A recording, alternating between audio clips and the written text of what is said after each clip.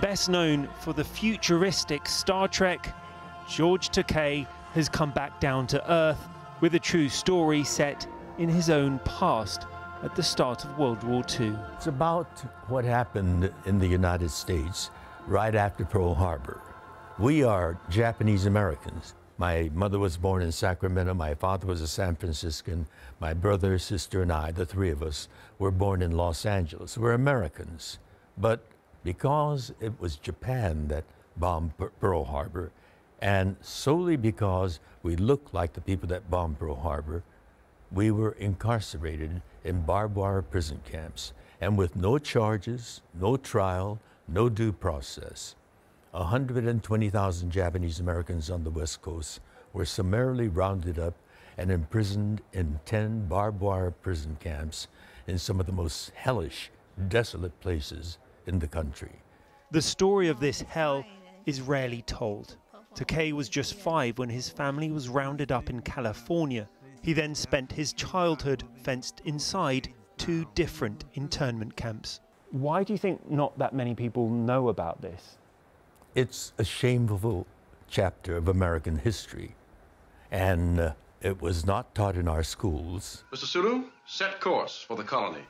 In his role as Mr. Sulu in Star Trek, Takei went on to become one of the most famous Japanese Americans in the world. All new evacuees must proceed to the infirmary for medical examinations. How does this rank in terms of your own career? I guess you're best known for Star Trek, but is this more important than that, would you say? Absolutely it is, because it's the story of democracy and both its shining qualities, but also its fallibility. Telly Leung plays the young Takei in the musical Allegiance. Had it not been for people like George Takei, I wouldn't have a career. I wouldn't be here.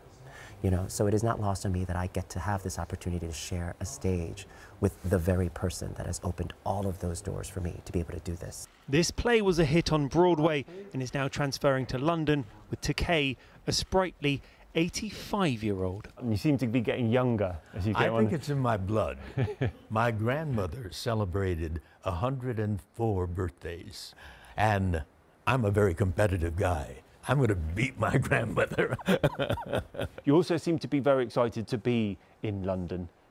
How are you finding it? What's your favourite part of London? There are so many wonderful things about London, but there's the West End, and I'm a theatre person.